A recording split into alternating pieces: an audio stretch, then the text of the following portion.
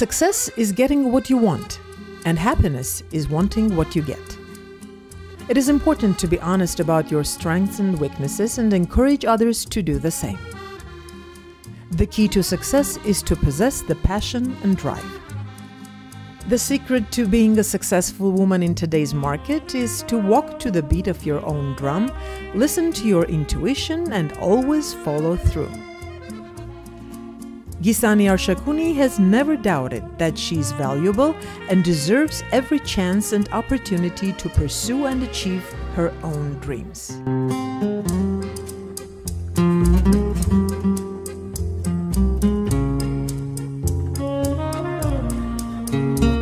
When did you start your career in cosmetics?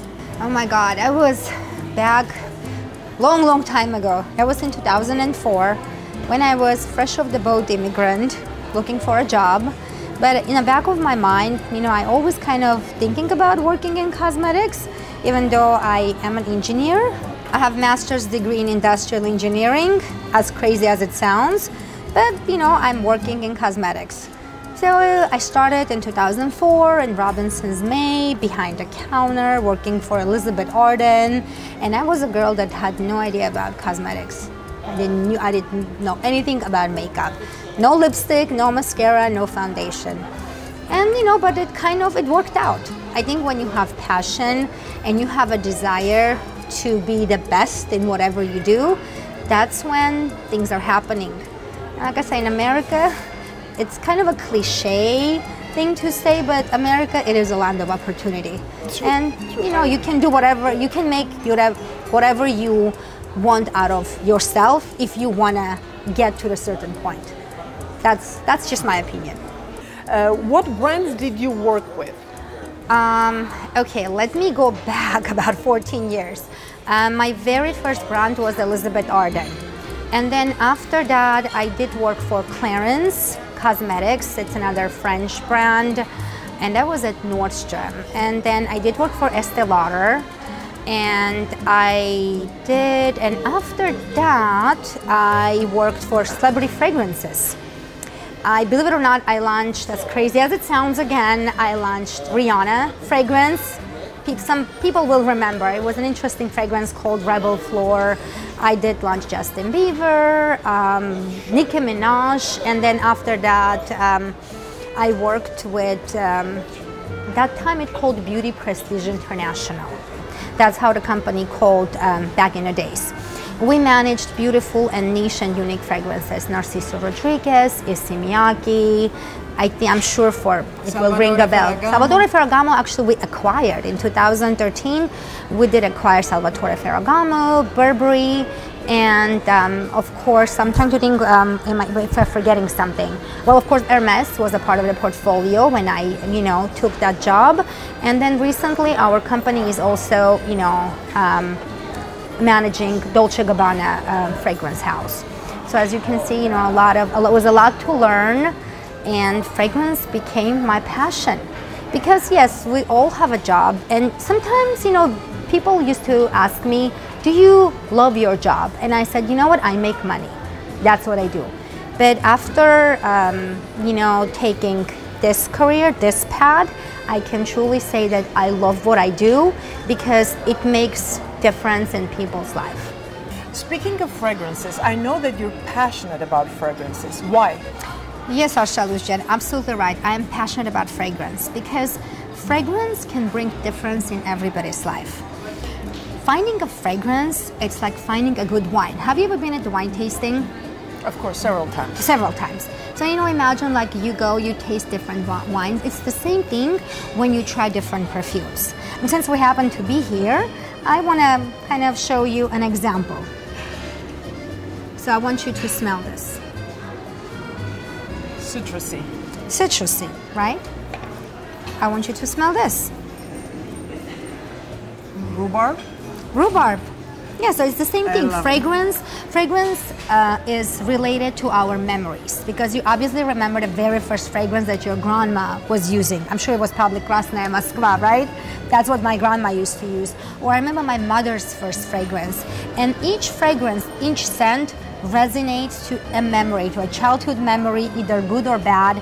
relate to your first love, first kiss, first touch. And in our company, in the company that I'm working currently, that art is mastered to the extreme, to the finest. Especially, you know, with Hermes, with Narciso, with Dolce, especially with Hermes. There is so many fragrances, and it takes time to find the fragrance that will make you smile, that will make you happy. That will be your morning fragrance, will be your evening fragrance. I'm kind of simplifying it, but it's an art. It's a true art. So if you want to find the right scent, it's not like, you know, I went, I picked out, I smelled. You sometimes, you know, it takes research. So that's why working with a, call it client, call it customer, working with a friend, because I did suggest a lot of fragrances to my friends, to even my parents, and to my dad. And they got addicted to it, absolutely. So it's an art. It's one of the finest arts to choose the right fragrance. So that's why it's my passion, because fragrance can change your mood. You can come to me and you will be upset about something, or maybe you're not feeling right, and I can change it in a split second. And it makes people feel better. It makes people realize, you know, that they probably can carry themselves differently with a certain fragrances. It's an art of transformation. That's what I love about it. And besides, perfume is so personalized. Absolutely. You know, there's not one universal perfume for everyone. You know, we have like perfumes that everyone wears, and that's not really my style. My style is, and my suggestion to everyone, you need to find yours. You need to find your scent. Because when you go in a room, it's not like I sprayed, you know, I put on me, I don't know, like a liter of fragrance and then everyone can smell me. That's not how it is. You can have a drop and then it will speak about your presence. And the chemistry of the body. Absolutely. You know, like if we go, you know, down into ingredients, yeah, the chemistry, the notes, and then of course perfumer makes a difference. There's a lot of different perfumers in the world. Actually, I don't know if you have read the book Perfumer or you've watched the movie. I've watched the movie. Yeah, yes. I read the book. The book is actually a lot more intense. So, you know, that's actually what it is. It's an art of transformation of raw materials into something beautiful, into a piece of art that you actually want to own, you want to have, and that's your personal. You know, actually, you don't want to even share it with your girlfriend. No. I can see the excitement in your eyes. So that says so much about you. Gisane, what is the secret to your success? There's a lot of components to my success. Let me put it that way. Thank you very much for you know, asking the question. First, I'm a perfectionist. Everything that I do, I have to master it to perfection. Doesn't matter, is it in a personal life or is it in work? And that's why, even though I never had any experience in cosmetics, when I started, you know, working there, I decided to get to the highest level possible. I'm still not at the highest level possible, but you know, I'm working towards it. And then another thing that makes you successful is being surrounded with right people, with good people, being genuine, being fair, because in this business, in this industry, you need to have a team of people who have your back. And I probably want to say that I was able, you know, to find people who will follow me anywhere I go. And that's one of the components. But the main thing, you need to love what you do. Another very important element, you have to remain human. Regardless of your position, regardless where life will take you, you have to remain human and you need to stay the same person. Because position or success doesn't give you right to look at anyone from above. I think as people, we are all equal. And the most successful person, the most successful leader is the one who knows the way, shows the way, and does the way herself. So you have to be the master of human relationship, you have to be multitasker, and stay humble. And stay humble. That's the main thing. You stay humble, sky will be the limit. Hi, my name is Nathan Rubin, and I worked with Gisane for a few years at Shiseido Cosmetics. Getting to know Gisane was really a pleasure, and I have to tell you, there's so much that I admire about her. Probably one of the biggest things is her work ethic. Gisane, I know, moved to the United States from Armenia, and she explained to me one time that in Armenia she had a fairly high level of education, was pretty accomplished there, and when she came to the United States, she really had to start over. And I don't know what that's like, and I admire it greatly. I always would get so much energy from her, working with her. She's always would say that she learned a lot from me, but I learned just as much from her. When you work with somebody who has that kind of passion and that just generous spirit, it really feeds you and nourishes you. And Gisane has always been incredibly generous. We worked really, really hard, but just on a personal level, she always was very kind, very considerate, very giving. I remember she came back from one of her trips to Armenia with all kinds of gifts for me, and she always likes to feed me. That's one of the things we share in common. We love to eat, and she introduced me to this really good Armenian bakery in Glendale, and a lot of her Armenian family and friends. And it really inspired me to learn a little bit more about Armenian culture, and I really got connected to her and to them when I worked with her. Gisane is one of those rare people who just really connects with you as a person, and her tirelessness, her work ethic, her generosity is something that I always cherish and value.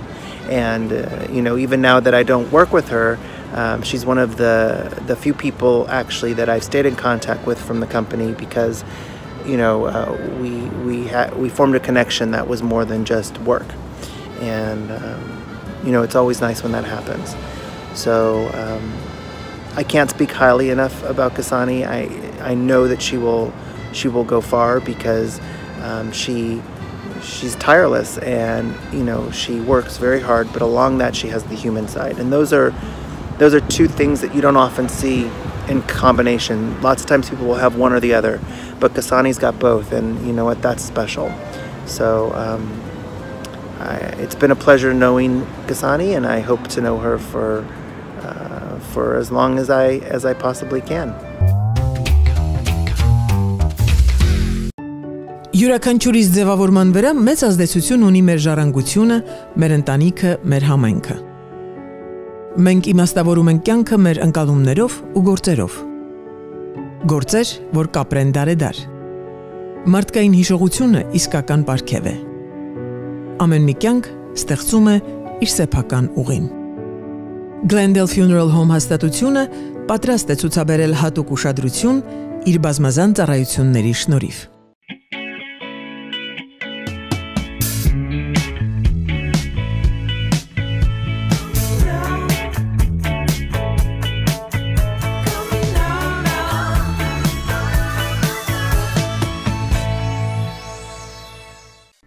International Families Association is a non-profit organization.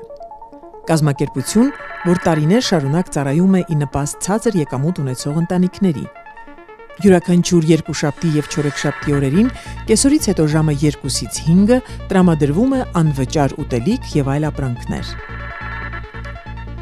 Ընդունվում է ամեն տեսակի հովանավորություն։ Մանրամասների համար զանգահարել 818 770 0779 հեռախոսահամարով։ For advertising on Insigth TV, please call 818-653-0199. Hi everyone, I'm Archie Arsenian. I am Gisane Arshakuni's son, and well, beyond being her son, she's also a very close friend of mine. If you want to know a little about her, she is extremely caring, lovable. She motivates you to accomplish anything and everything you want. Doesn't matter if you're anyone close to her or a worker or a customer. If she finds something that you're passionate about and she becomes even the tiniest of friends with you, or even at the moment, she'll find a way to help you, guaranteed. Now, if you want to know her work style, this woman has more energy than anyone I have ever known. You can put 5 nuclear reactors in her and she still tops them all off. I'll tell you that much. She can work 24 hours, sleep for 30 minutes, and get back up and do another 24 hours. She is just absolutely incredible. She's very goal-oriented, now life-oriented. She's trying to live a little bit more. She's trying to absorb the world as she should and as anybody should. Ես հանդիպեցի Գիսանեին, որը յուրահատուկ էր իր անունով եւ ազգանունով Gisane Arshakuni, որը չես գտնի ամեն տեղ, միտեղ Կարինե, Մարինե, Նարինե, բայց Գիսանեն իր անունով եւ իր էությամբ ինքը յուրահատուկ է ինձ համար, թե ընկեր, թե գործընկեր, թե որպես մարդ խորհրդատու, ամեն ինչի մեջ կարաս իր հետ զրուցակից լինես, հաճելի էներգիա ստանաս, որ այսօր բոլորի համար դա շատ կարևոր է։ What is your idea of perfect happiness? Perfect idea of the happiness, what it can be. I think every person goes through different stages in their life, and each stage is related to a different understanding of the happiness. It was a movie a couple of years ago, Pursuit of Happiness, which could actually relate to a lot of us. And I think when you're a little kid, your happiness is having your mom, mommy, your daddy, maybe playing outside, maybe having your toys. When you are 16, your idea of happiness is maybe finding that perfect person that will take you out on a perfect date. When you are in your 20s, in your 30s, in your 40s, and each stage you go through a different understanding because you are discovering yourself as a person. For me, understanding of a perfect happiness, or when I feel the perfect happiness, is finding a balance within myself, within my surroundings, with my family, with my friends, with my workplace. And I think also the happiness is when you don't expect things from others. You give yourself. You are being of service for your community, for the world, for your country, and you are projecting that positive energy. You're projecting your feelings and your emotions and your desires to everyone else. I think that with that you can create probably that perfect understanding of the perfect happiness. But as we all know, there's no perfection. Which living person do you admire most? Very interesting question, because we all grow up having or idolizing certain, movie stars or singers or, people. I know when I was a teenager, I didn't really have an idol, but I actually liked certain individuals that were very famous during my teenage years. And what really brought up a memory right now when you ask the question, it's a little episode when I was I think I was 14 years old. I was in 8th grade, and in our Armenian literature class we had a home assignment to write an essay about a female and a male person who was our inspiration. So for the female person, I chose Margaret Thatcher, because it was 1986, it was an era of Gorbachev, Reagan, and their names were constantly involved on TV, in the newspapers. But what fascinated Margaret Thatcher for me was not only the fact that she was an Iron lady, she was one of a kind. She was actually one of the only woman politician, if I'm not mistaken, back in that time, and she actually was one of the world rulers. But she was also a perfect wife for her husband, because I remember reading an article about like her lifestyle, and they were saying that she would wake up every morning at 7 a.m. to cook breakfast for her husband, to cook an oatmeal, because that was the only thing he liked.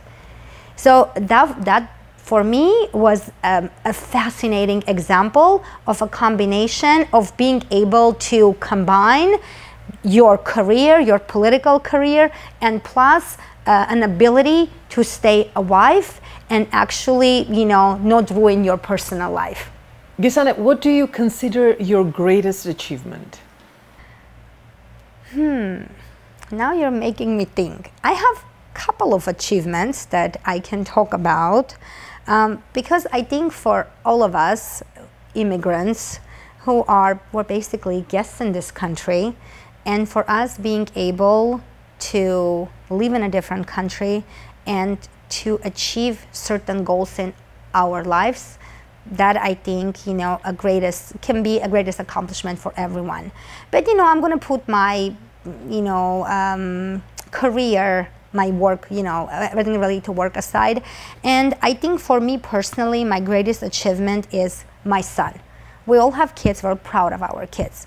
But raising a kid in United States, in a different country with a different cultural beliefs, with different cultural rules and regulations, it's very hard because we come from a different background. And here you're being thrown into the environment that is not really strange to you, but it's a different world. It has its different, you know, game rules. So you have to be able to adapt and adjust and to be able to work and, you know, accomplish things for yourself, to be able to feed a family and also raise a child, which is not easy because there's a lot of hardships.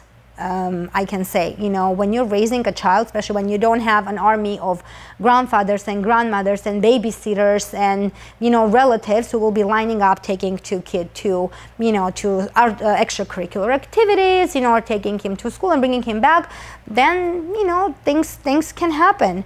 But I can proudly say for myself that I was able to raise an amazing child. That not only, you know, he's an amazing individual with I think he has one of the biggest hearts ever. He is smart, he's intelligent, he's better than me. I was always afraid that maybe I'm not doing a good job as a mother, but I think I was able to create, to mold him into not what I wanted him to be, but what I want him to see to become. And I know for him, sky is the limit. I know that friendship is very important for you. What do you most value in your friends? Great question. And actually, I'm going to actually remind you one of the Russian sayings.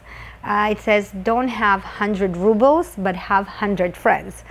It was through my entire life, that saying was one of the most actual ones, because especially being in a different country where you don't have a lot of relatives and all your relatives and friends are back in Armenia, back home, it's very hard to find a true friendship. Because I will say there are people that come and go in your life. There are people who came to your life to introduce you to somebody else. And then you have a huge list of people that I can call them acquaintance. But then through those acquaintances, you pick different individuals that are going to stay with you throughout your entire life. For me, what I value the most in my friends, it's loyalty, it's honesty, and you know, being open-hearted, because I open my heart for everyone. And I actually I don't know if it's right to say broke up. I eliminated a couple of people from my life because I found them being my friend just because they wanted to, they had an expectation from me. I don't think friend needs to have an expectation. Friendship is something that comes from within. It's from your heart. And that's what I value the most. If you could change one thing about yourself, what would that be? Well, my son says that probably I need to be more organized. I think for me, I think I find balance in my chaos. I think what I would change about myself, I probably would want to be less emotional because my emotions are on my face. That's why I can never play poker. Sometimes I can't hide it. If I hate you, you will see me. If I love you, you will see that. If I am excited about something, you will see that. And sometimes, you know, especially in the work environment, it's not really beneficiary. You need to be able to hide your emotion and not react with certain passion to certain things. And I mean, like, I don't know what else I would change. Probably I'm perfectionist. Maybe too much of a perfectionist. Maybe I would tweak that a little bit. Not necessarily, you know, will change it. And I'm sure if you ask people who are around me, they probably find a list of things that, you know, I should change. Probably, you know, talk less on the phone But I think in 21st century, you know, that's you can't avoid that. That's something that everyone does. Yeah, I think that's it. What are the qualities that you most like in a woman and a man? Now you're going to make me think. The quality that I most admire in women is being independent. Because me as a woman, I am independent and I'm strong. So I think that's one of the values that I think each woman has to possess. But also with being independent and strong, don't be too much masculine. You know, still keep your femininity. Still keep, you know, that intriguing side of you that every woman has. My dad said once, the woman's brain is a mosaic. I don't remember whose quote is that, but I think each woman has to keep that because we are different creatures. And I will say we're probably from Venus, like that, you know, saying says. Men are from Mars and women are from Venus. And then in a man has to be a provider. I think to me that's very, you know, that's very important. And he has to be a gentleman because I think nowadays that gentlemanism, I don't know if how correct you know, that's actually the word that I made up myself. We don't find a lot of gentlemen nowadays. I think men has to respect women. That's for me, it's one of the highest qualities. Doesn't matter, is it husband and wife, is it, you know, father, daughter, or it's a co-worker, friend, you know, men has to have respect towards women. And like I said, being a provider, I think every man has to be a provider, you know, for his family.